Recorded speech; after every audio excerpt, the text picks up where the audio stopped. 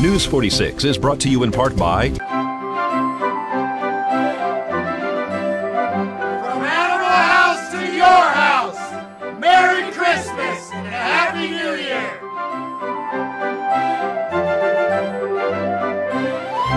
It actually was a controlled burn, but this is a perfect example of burning beyond the scope of the ordinance. The intent was not to create humongous piles of natural waste vegetation and light it off in a simultaneous fashion, which produces enough smoke and flame that could be viewed throughout our 365 square miles. A very good example of what not to do.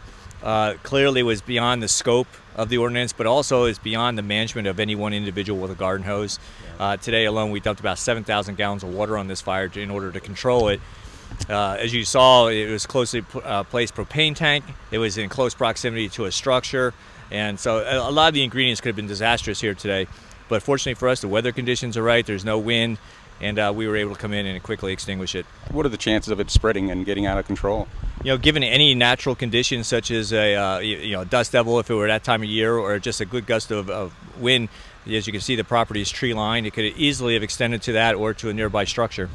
How big or small should these piles be? We could try to give the best guys to use a up to your knees, small manageable piles. As that one pile starts to burn down, then you can add material to it to sustain it. But don't light off a huge pile such as what we have viewed here today. It's extremely dangerous, number one, and no one person can manage that with a garden hose. But small manageable piles, use your knee as a height reference, and if you keep it with the context of like 3 to 4 square feet, I think you'd be in real good shape.